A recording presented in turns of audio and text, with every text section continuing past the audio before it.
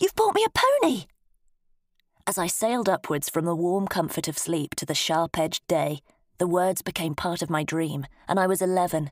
The air smelled of horse and the potential excitement that only an 11-year-old can feel at the thought of mucking out and cleaning tack into infinity. Then the excitement faded beneath an oncoming darkness, and I was awake, with my 14-year-old daughter bouncing on my feet. "What?" I said, less than elegant at this time on a September morning. Not that I'm all that elegant even in June, but there's something about the chill of a late summer morning that makes me think my mother's cardigan habit wasn't entirely for show. There was an extra duvet on the bed, and I was wearing fleecy pyjamas. "A pony!" Poppy bounced on my feet again, reduced by the prospect of a potential equine from the cynical, world-weary teenager to an overexcited 9-year-old. "There's a pony in the orchard!"